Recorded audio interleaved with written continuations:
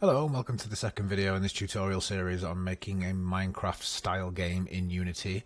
If you didn't watch the first video, there's a lot of stuff that you'd need to know to understand what's going on in this video, so I'd recommend you go back and watch that because it was quite long and a bit dry, and I'm not going to go over that stuff again in this unless I absolutely have to. Hopefully this video will be a bit quicker and not quite as drawn out. So with that in mind, we'll get straight to it. So we created our chunk, our voxel in the last one. In this one, we're going to create a chunk, which is essentially just a collection of voxels together.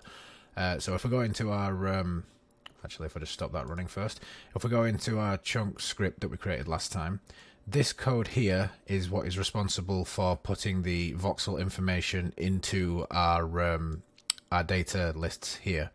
So we're going to break this out into its own function. Now, if you remember, we're actually all this is doing is adding the data to the list, so it's not technically creating a voxel. So what we're going to call the function is add voxel data to chunk. And you'll see we've got these errors straight away, and that's because we've declared these in the start menu, which means they're only accessible in the start menu. Now we're going to need to be able to access these from a number of different functions, so we're going to just declare them up top. So it's accessible to anything in this class. And we're going to put this, just doesn't really need to be, but we're going to put this in its own function as well. And we'll call this one create mesh.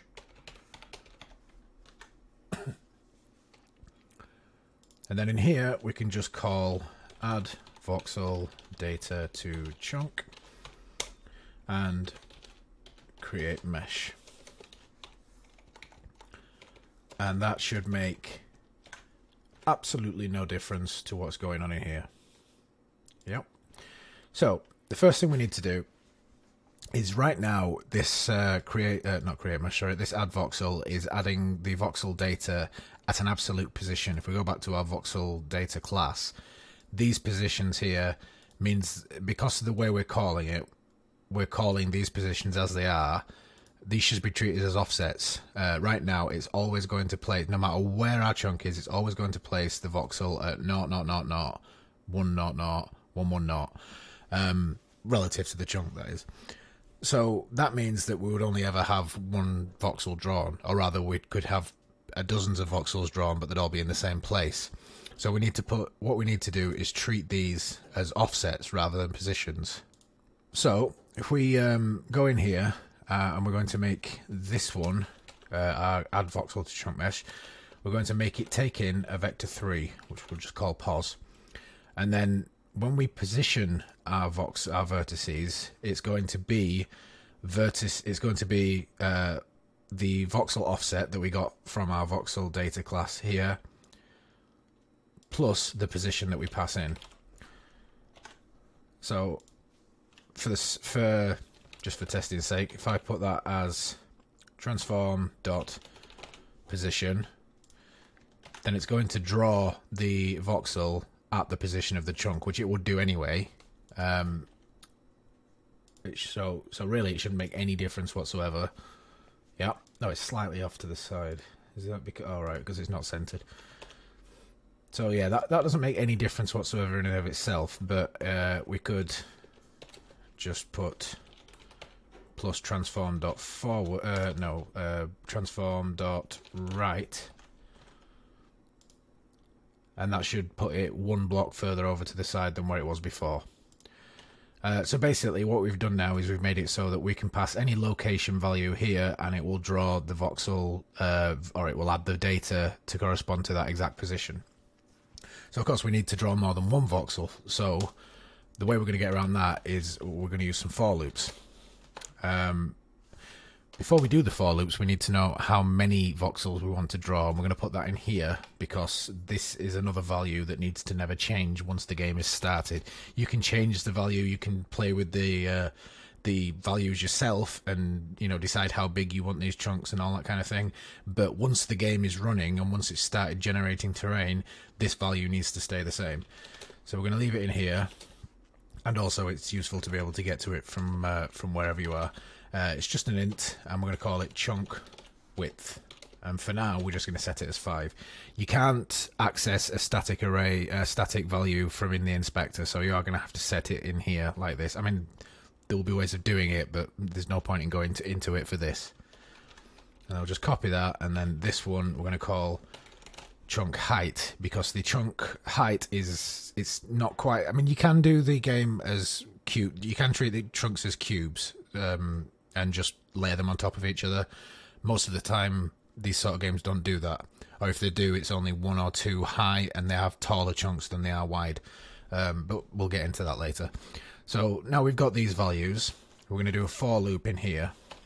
I'm going to treat, we're going through the X, Y, and Z. I'm going to treat my Y axis as the outer loop, which basically means that it's kind of like it's drawing the bottom square of a chunk and then the next square up and the next square up, and it's kind of layering it up from the bottom up. This is entirely sort of a personal preference thing. There are some cases where it's useful to have it this way around, but really it's a matter of preference. You could do X, Y, Z, you could do Y, Z, X, you could do, what I'm doing is Y, X, Z. So Y equals 0, Y is less than voxel data dot chunk height Y++,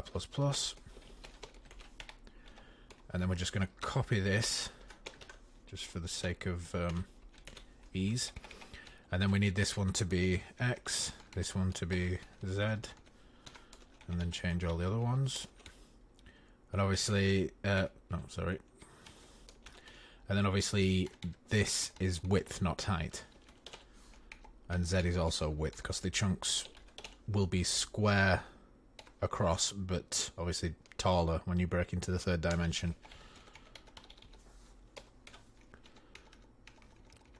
And then if we pull out that call to that function, to the add to voxel function, and we pass it a new vector3 created with the XYZ value that we've just made using this for loop, and then we go back into here, we should have a 5x5 cube of voxels.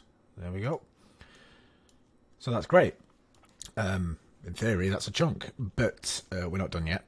So as I stated in the last video, the reason that we're going to all this trouble to create, to draw our own cubes, is because of efficiency. So we could just use Unity's built-in cube prefab, like this. This is the same size as the cubes. Sorry, it's offset.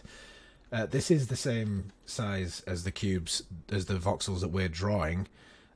So I mean, it's perfectly, it would work fine into like visually, but the problem is that it's got all this stuff attached to it. It's got box colliders, it's got its own filter, its own renderer, its own transform, whereas our 5x5 chunk here has just got one of each of these to represent all of those voxels, all of those cubes.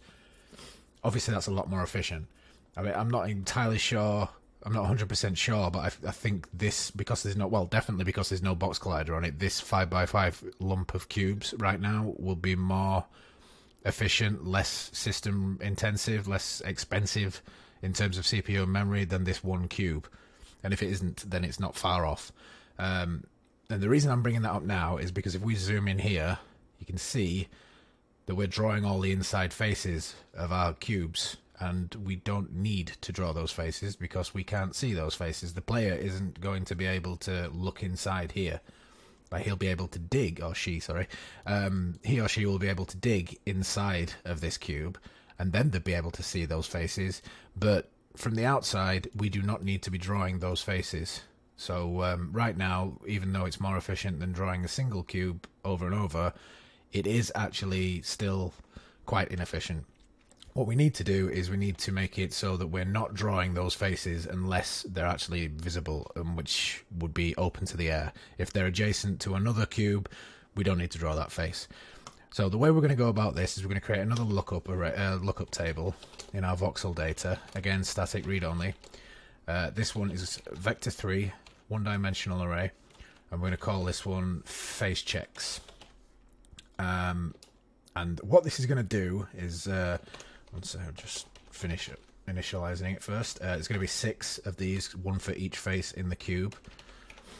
And what this is going to do is this is going to represent a bunch of offsets in the same order that we check the faces. So this is the order that we check the faces. We loop through this array, this number here, we loop through each one, and then we draw the face for that. We draw the triangles for that face in order of back, front, top, bottom, left, right. So we're going to loop through in the same order for this, and for each face we're going to have an offset value which represents the voxel adjacent to it. So for the back face, for example, X would be 0 because, you know, we're looking behind it, so we're not moving left or right. Y would be 0 because we're not moving up or down. Z would be -1 because we're looking behind it. So it would be whatever voxel we're currently checking plus this offset, which is Z -1. So we're checking behind it. To look in front of it, it would be Z +1. To look above it, it would be Y +1, and so on. So I'll just copy this. Save my poor fingers from more arthritis than they're already going to get. We need 6 of these, and in the same order of these so that we can share the index.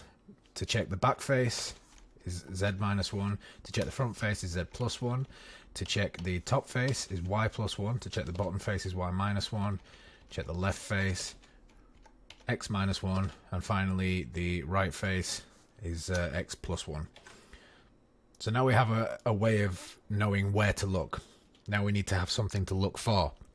Right now we're just creating the mesh data and putting it straight in the mesh, but we're not doing anything else. So we have no way of knowing what the last voxel was, what the next voxel will be, what any given voxel in the chunk at any time is. So we need a way of checking that. And the way we're going to do that is we're going to create, for now, just a bool array.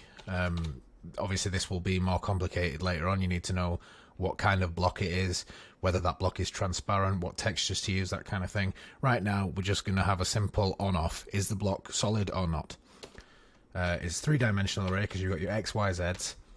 We'll call this voxel map, and we need to initialize it. And we initialize it with voxel data chunk width for X, chunk height for Y, and finally chunk width for Z. So that's going to be our bool array. We can look through that. Once we've assigned data to it, we can look through that and we can just say, is the given voxel true or false? If it's true, there is a voxel there, i.e. there is a block in that space, and if it's not, then there's no block, it's just air. So we need to populate this array. So we'll create another function, populate voxel map, we will call this. We don't need to pass any values into this, it's specific to this chunk. And just for ease, we're just going to copy that.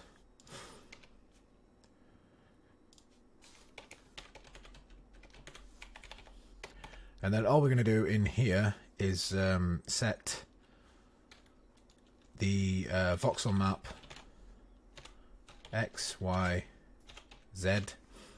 For now, we're just going to set them all to true. And it doesn't really matter for now. We're just getting our head around the chunk and everything. So later on, we'll obviously have to do something with this value, otherwise we won't get our terrain. But for now, we'll just do that. So then up here, we're going to have to call that. And then also we're going to move this as well. Just might as well keep everything nice and neat. We'll call this one create chunk mesh. Yeah, create chunk mesh. We'll just leave it at that.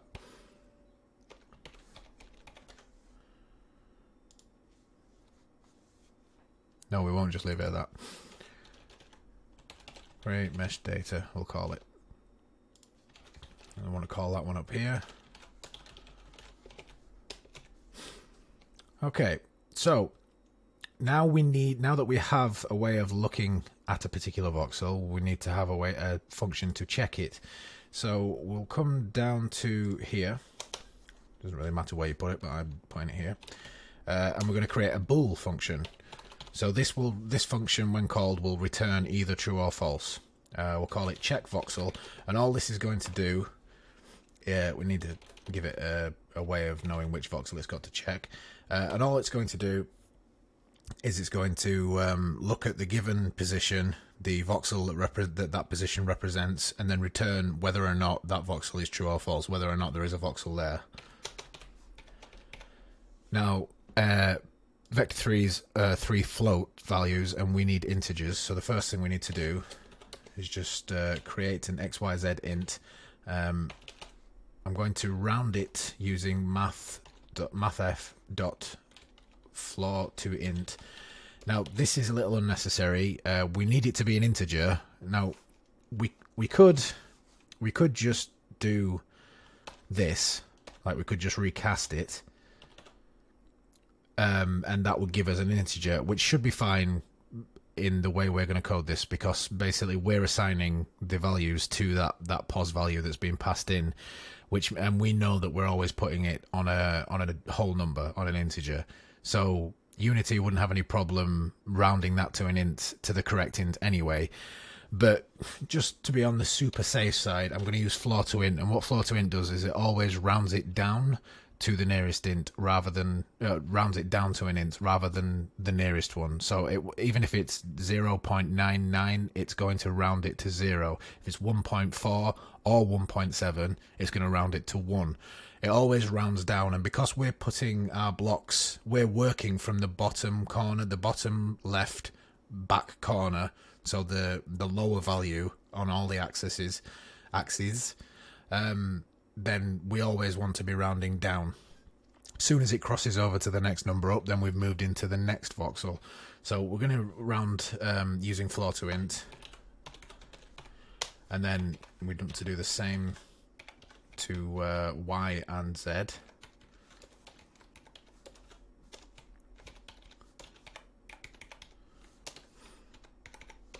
And then because our array of voxels is actually just a bool array, we can just return voxel map x, y, z, and that will return a it would also help if you spelt floor correctly, and that will return a Boolean value based on what we've put in here, which at the minute is all true, but we'll get to that later. So now finally, the last thing we need to do to actually make this work is we need to use that function, and the way we're going to do this is we're going to put an if statement here.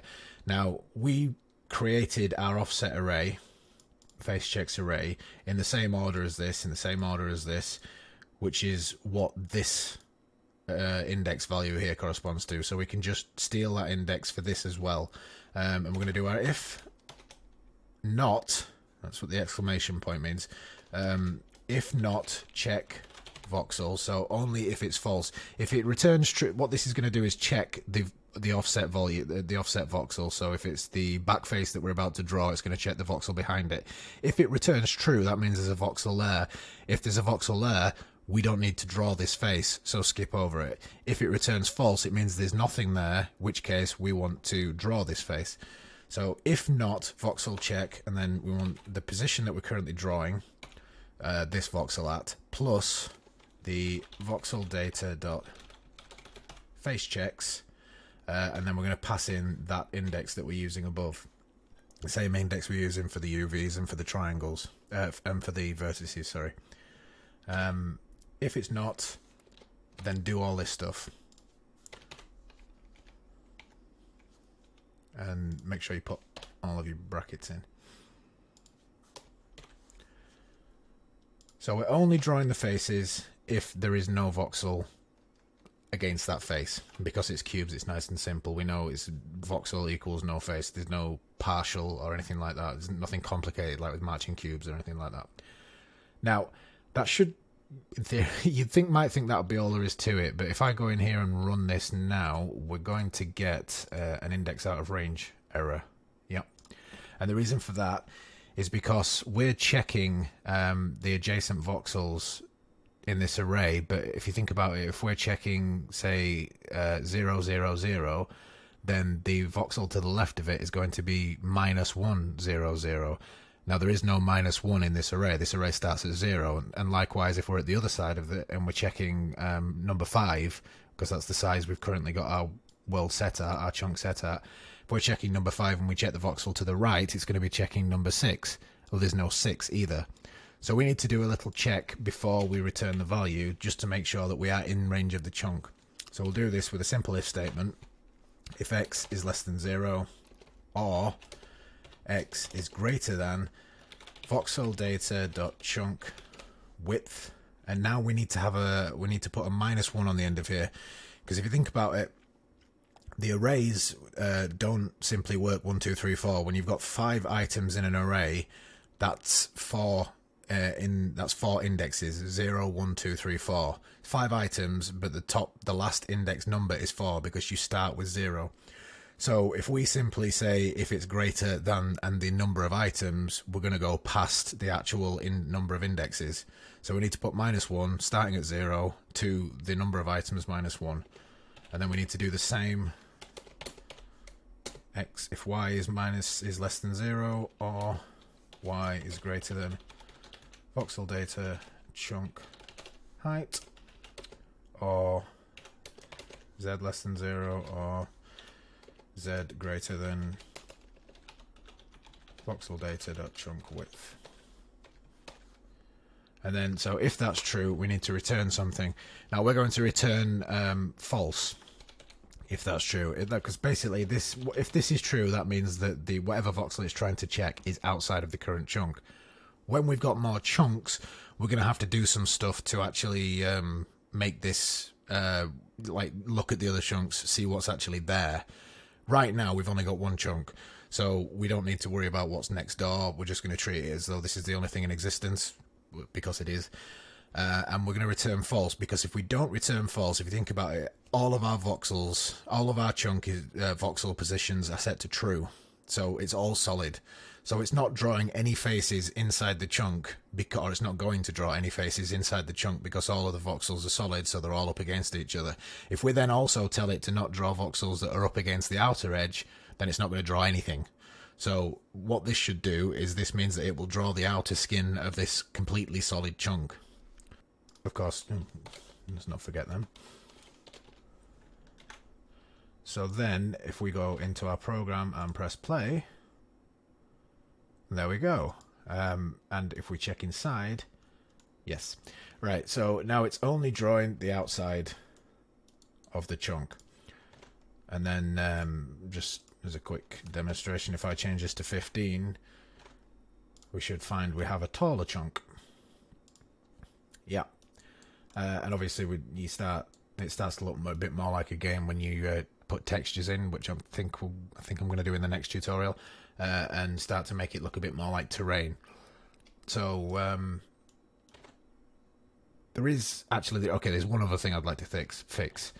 So we're doing all this for efficiency's sake. I think I explained in the last video that even despite the fact that we're doing all this to keep the memory usage and the CPU usage down, there is one thing that we have to do, which is we have to have 4 vertices for each corner, for each face, even though it means that for every corner of a cube there are 3 vertices that are sharing the exact same position. And the reason we have to do that is because if these 3 faces here shared this one vertices here, then this wouldn't be a corner, it would be a sort of rounded, smushed over thing.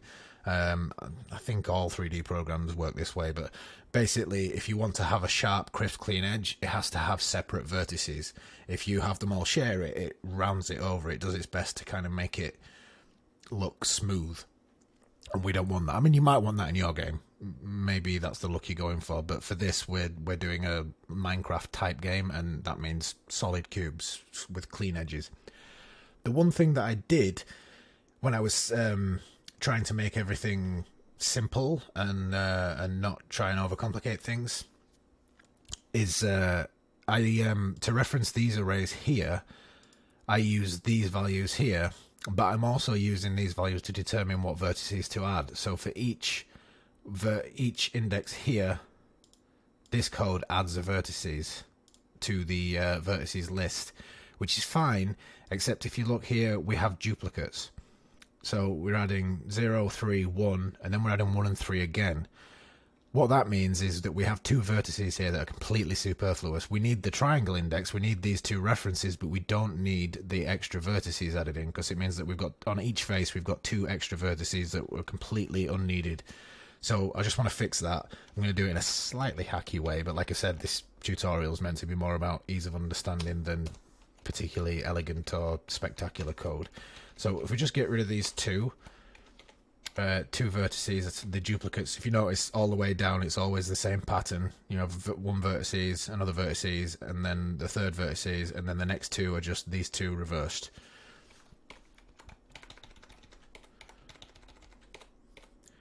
And then in our UV arrays here, these are the same. This follows the same pattern. Remember, each one of these corresponds to a vertices, so we don't need these two. Again, same pattern. We need to change this to 4.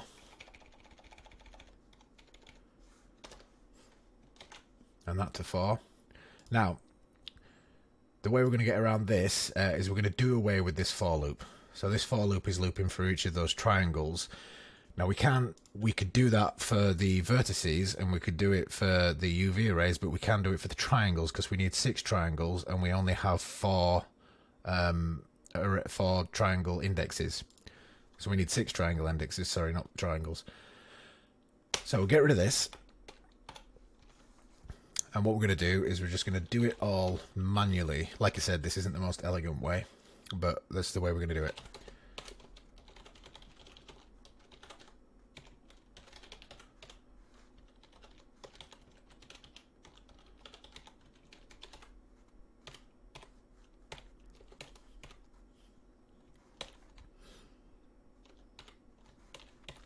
So what we're doing here is we're adding a single vertices, and instead of we're still using this p reference. Just remember the p reference is what is referencing the face itself.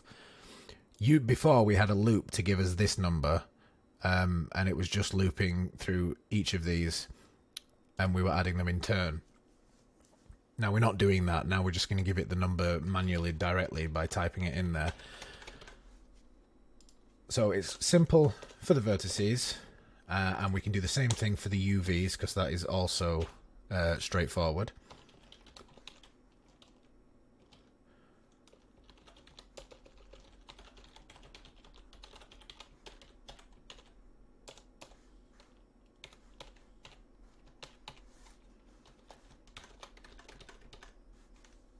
Oops.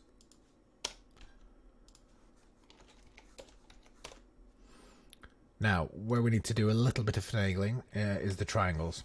So, to start with, triangles.add, and we're just going to add the vertex index, which is pretty much what we did before. We were looping through each one, and then at the end of the loop, at the end of every iteration, we were incrementing vertex index. So, we can't do that this time, because we need 6 indexes, and we've only got 4 vertices, so we can't, it's not a 1-to-1 ratio anymore.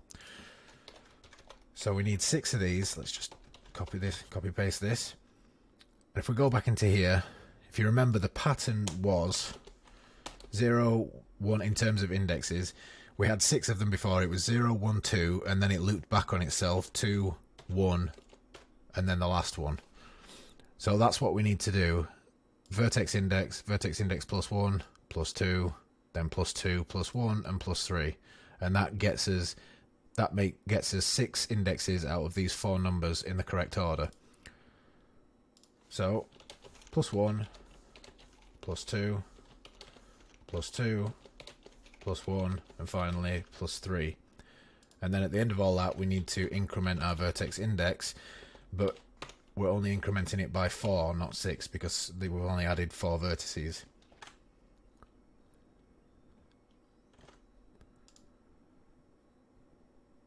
And as you can see, it's made absolutely no difference whatsoever, but there are 2 less vertices on each face now, which doesn't make much difference to what you're looking at right now. But when you've got, say, 100 chunks on screen, and each chunk's got maybe a few thousand voxels, more like maybe a few hundred voxels that are actually being drawn, it can make quite a big difference. And also there is a limit to the amount of vertices that you can have in a single mesh, which will also make a difference. But that is where I'm going to end this video. Hopefully in the next one we'll be able to make it look a little bit more like a Minecrafty type game. We'll get some textures in there. But for now, thanks for watching.